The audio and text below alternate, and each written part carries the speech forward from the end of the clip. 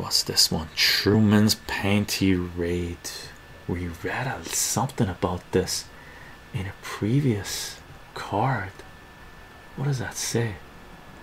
Almindon de Maze, and there's a swastika right there. Who's that?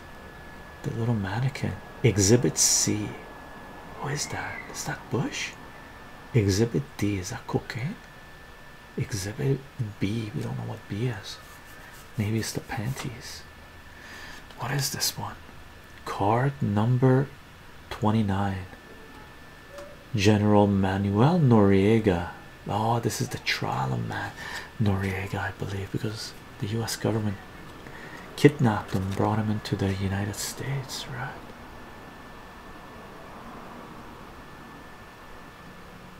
Look at the shelf, there's like jars of frogs in there or something.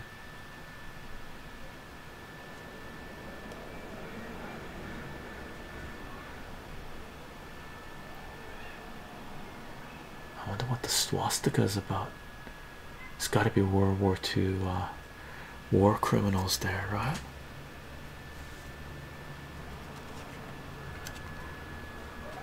I think the mannequin is because Noriega, they brought in voodoo stuff and mannequins. But let's read this. Let's see. Card number 29. General Manuel Noriega. While searching for fugitive General Manuel Noriega, U.S. Southern Command Chief General Max Thurman reported that Noriega's beach house contained 50 kilos of cocaine and evidence that he and his Borojas were practicing Brazilian witchcraft on enemies like Ronald Reagan and Henry Kissinger.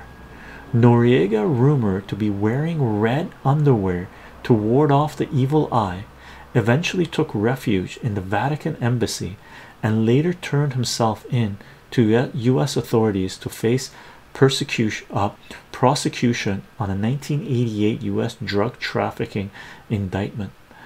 The US Army later admitted that the beach house cocaine was really tamale flour.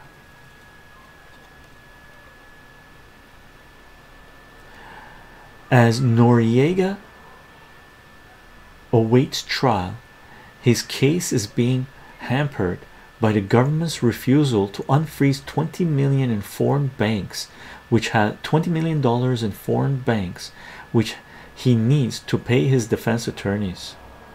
In addition, authorities have violated his civil rights by taping phone calls between him and his lawyers.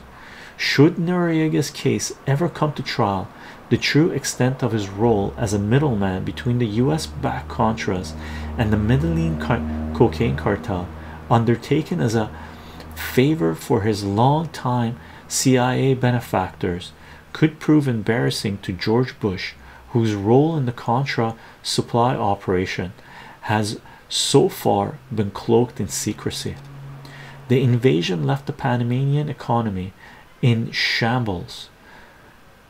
Damage is estimated at 1.5 to 3 billion, and though the US promised $420 million in aid, only 1/4 of that has been delivered by the end of 1990.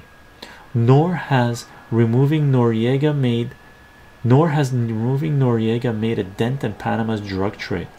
Illegal drug shipments through Panama are more abundant than ever, and President Andara is so far unwilling to weaken his country's bank secrecy laws. This is very much the same game plan that has been going on since then as well, right? Same thing they did in Afghanistan, right? Opium shipments going through the roof after the NATO invasion of Afghanistan, right? Crazy.